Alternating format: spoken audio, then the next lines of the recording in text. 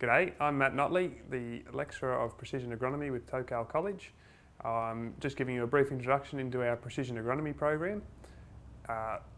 This unit is covering, we've broken it down into 5 key areas, ranging from how to collect data, then how to manage data, how to interpret and manipulate the data to suit your enterprise. We do this through a range of soil mapping, data collection, header data collection, and any tractor files we can get.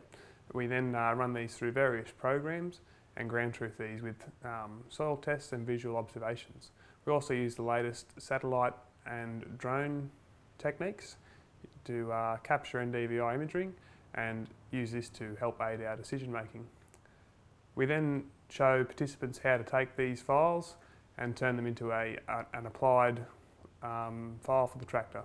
We run through tractor setup, calibration and assess product quality for the job at hand.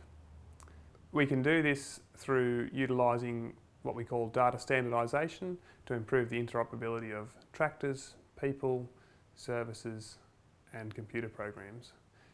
With all this in mind, we're trying to get the grower the best possible outcome for a variable rate application.